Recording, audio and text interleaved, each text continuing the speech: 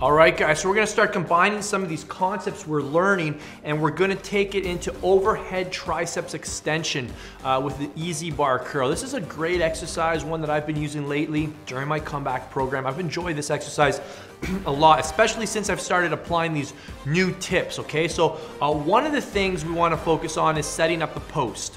All right, so setting up the post with this exercise means we're gonna set up alignment from the shoulder to the elbow, and we're gonna maintain that post the entire time. Today we have a Facebook question from Jordan Davis. Good one here too. He, as a personal trainer, I have a few clients that are obese, around 140 kilos. Obviously managing their needs involves replacing bad habits with good habits, slowly and gradually, changes to their diet to ensure long-term success.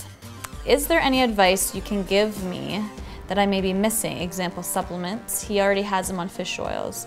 Or is there another approach? Welcome back, everybody. Today I'm gonna show you guys my high carb meal plan. This is how I eat currently to build muscle and lose fat. And last week we showed you my low carb meal and how I was doing low carb days and then a high carb up day for an experiment that I actually found didn't work as well as eating like this every day. Really? I find I do better eating carbs with every meal at the same caloric intake. So I'm still taking in 2,000 calories a day.